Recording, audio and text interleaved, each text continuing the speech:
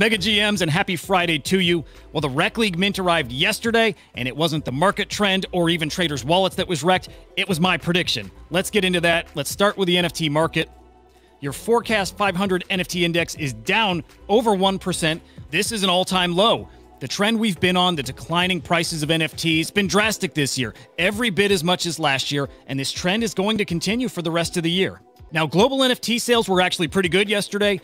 $18.8 million. It's around $5 million higher than just the day before. So you love to see that. Now it's the transactions that I keep talking about, and I'm going to talk about them again here. We've hit another all-time high, 680,000 transactions. What's interesting, though, is average sale prices actually increased to $27. It's going the opposite way of what I had been suggesting lately. Higher volume, lower prices. Yesterday, we had higher volume, higher prices. So what happened there? Well, yesterday, we're seeing traders selling higher-priced NFTs and taking big losses. Sellers were on the losing end of trades yesterday to the tune of $1.8 million. So again, big ticket items selling at a big loss. It just shows there's no faith that these NFTs will have that big value in the future. They're taking what they can get while they can get it. This correlation, though, let's watch and see if it continues. If we see the higher prices correlate with higher losses, I think we may be onto something here. Onto the top 10 collections. No surprises here, including with Rekt League being at the top. Between their two collections, over $3 million on the secondary markets. Looking strong there, but where it didn't look strong was the actual mint. In fact, when I mentioned my prediction was wrong, it was Rekt League who got wrecked. It wasn't anyone else. In fact, only around a third of the NFTs on their primary sale have even been sold. In the next 2 hours, they're going to close the mint and they're going to burn any remaining NFTs.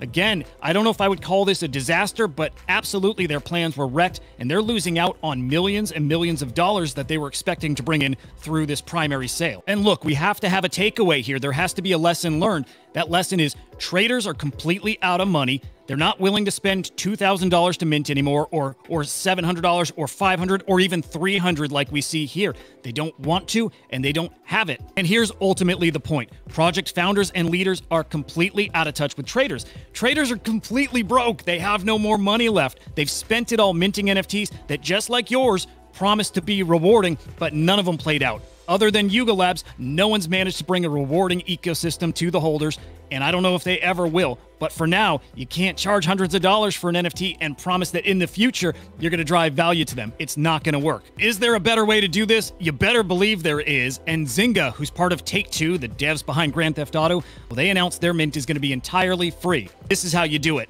Now, anybody who gets in here and has a fun experience, better believe they're buying your NFT the next time around. So again, the right way to do it on display here? Yeah, I think so.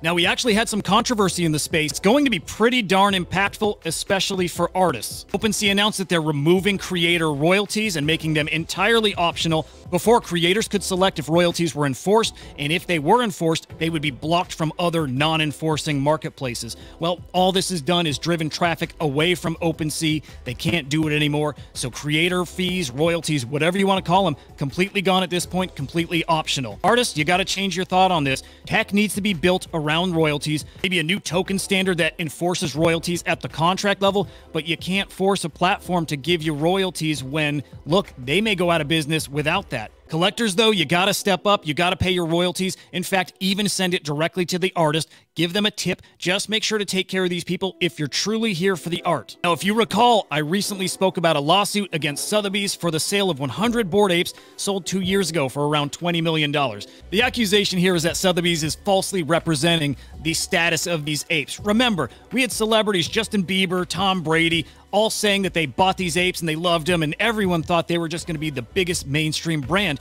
But what they didn't tell us is that all of these celebs were gifted their Bored Ape. Look, we were all there. We know exactly how that went down. Well, Sothebys and Zynga Labs' response, no, we didn't. That's it. That's the extent of their response here. So I'm really looking forward to watching this one play out in the courtrooms. It's going to speak a lot to NFTs and are they securities or not, and I really think a lot of these actually are. Finally, Coinbase, man, I've been trying to go to bat for them. I was, and I guess I still am rooting for them, but this one actually sours me just a little bit. Coinbase is now promoting almost a scam of an NFT. If you're not familiar, this Kevin character came from a project called Pixelmon. Pixelmon was promising to be an open world Pokemon type game, but in the metaverse. Well, after raising tens of millions of dollars on their primary sale and huge secondary action of which they were earning royalties, they revealed their art.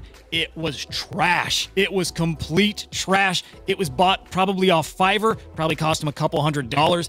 It was garbage. They were using the NFT like a Kickstarter, raising funds to build something later. Coinbase, I never wanted to use this phrase, but you gotta do better. Now to wrap things up, will Rekt League survive? Yes. Will they be successful? I really think so. What NFTs come down to is the product good? Is their product good? Is their game fun? Yes, I played it. It's very, very fun, and I feel strongly about this. If people get their hands on it, I think they're going to love it, and I think this game has a chance to do something in the mainstream that most NFTs cannot do. Thank you so much for watching this. I would love to hear your feedback here in the comments, maybe in DMs, however you can get me. I'll be back tomorrow with more NFT market updates, the latest happenings from across the space. And remember, if it's happening in NFTs, I'm bringing you inside. Until the next time.